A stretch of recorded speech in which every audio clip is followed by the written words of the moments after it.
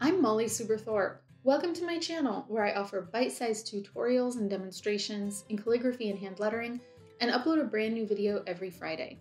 Last week I released a new product for designers and artists. It's my Animal Flourishes Vector and Procreate Brushes pack.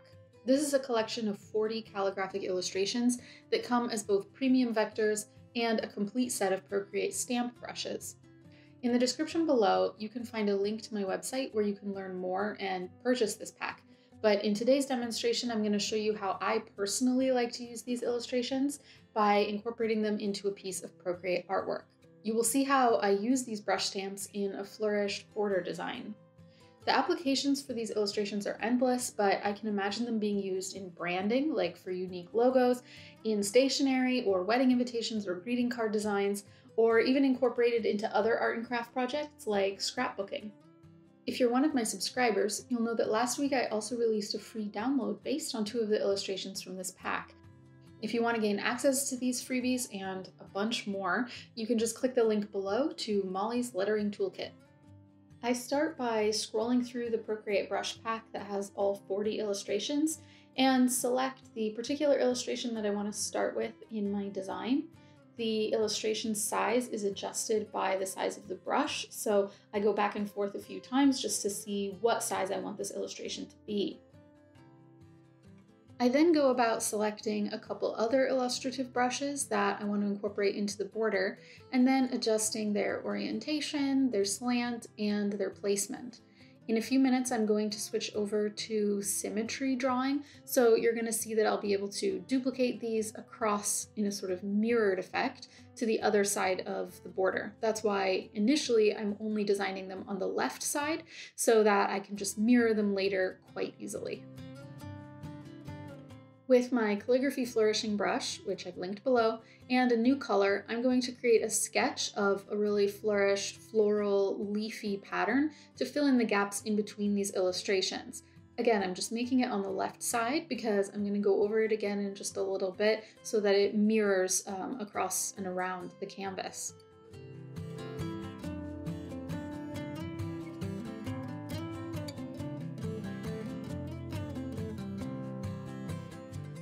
Then I'm going into my settings on my canvas and I'm turning on Drawing Guide and then going to Edit Drawing Guide so I can turn on Symmetry.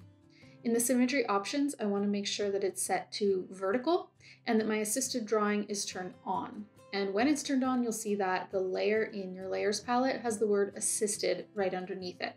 And that is what enables it to mirror around your canvas when you're drawing. If it doesn't say assisted, then you'll just be drawing without the mirror effect.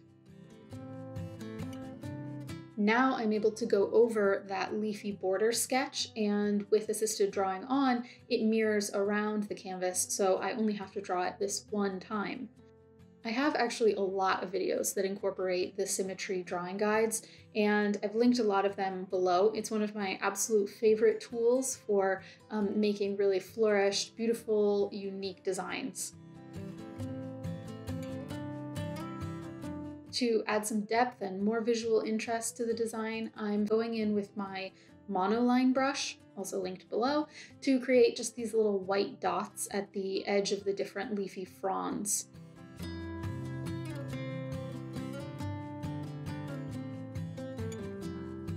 I'm filling in some of the leaves. With the bold calligraphy that I'm about to do in the middle of the canvas, I feel like adding these filled in parts and these dots really complement the calligraphy a little bit better than just unfilled line drawings.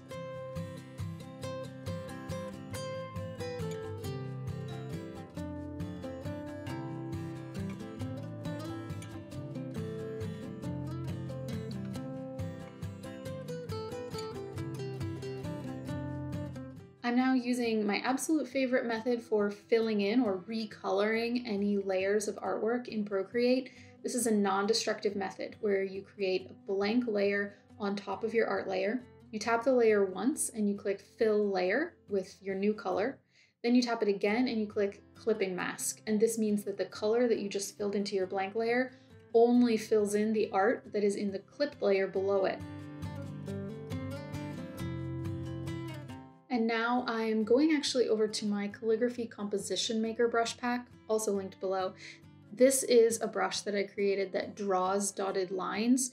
Now, it's certainly not mandatory to use this brush. If you're trying to create dotted lines, you can just do it one dot after another using like a monoline brush, but I find it a lot faster to be able to draw lines, especially with the mirrored effect, using this particular brush. So I'm creating little borders throughout my artwork so that it can really complement those little white dots that I put around the leafy fronds. This also creates the frame that I'm going to use to put my calligraphy in.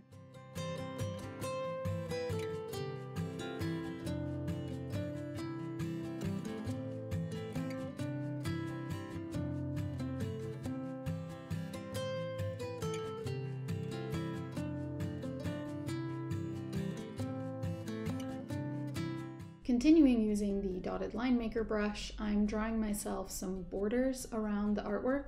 I still have drawing assist turned on, and that's why they're mirroring around the whole border. Then I'm selecting my artwork and making sure that uniform and snapping are turned on, and then centering the artwork slightly, shrinking it and centering it so that the border will have some breathing room. I want to draw myself some really rough guides here in the middle of the screen to sketch out my calligraphy with. So I've gone back into my calligraphy composition maker brush pack and selected a contrasting color. Then on a new blank layer, I've just drawn in some, really basic lettering guides with baselines and a slant. This is my modern 65-degree brush. On a blank layer above that, using a pencil brush, I'm just going to quickly sketch in my calligraphy, and I'll now adjust those guides a little bit further because I want my calligraphy to have a slanted baseline rather than horizontal. So I'm just using my selection tool in the transform to transform the grid that I drew.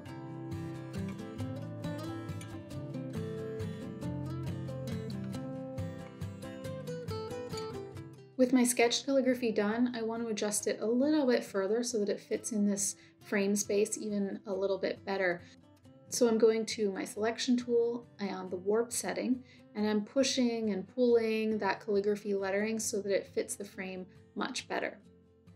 Then I'm back to my calligraphy flourishing brush, the same one that I used to make the leafy border, and I'm going over my calligraphy in a much more polished way.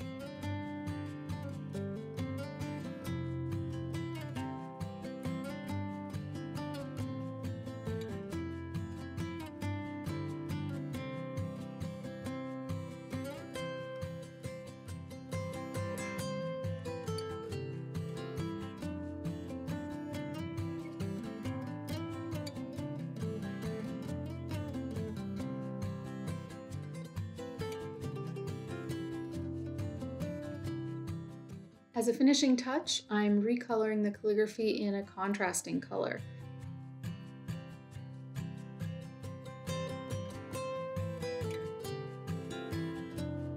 And now I am ready to export this to my computer or to share online, to add to a product, to turn into a greeting card, whatever I would like to do with it.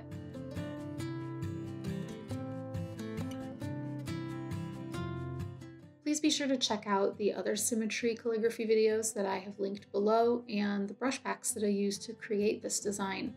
Thank you for following along. As always, tag me in your work on Instagram so that I can see what you create from my tutorials, free downloads, books, and products.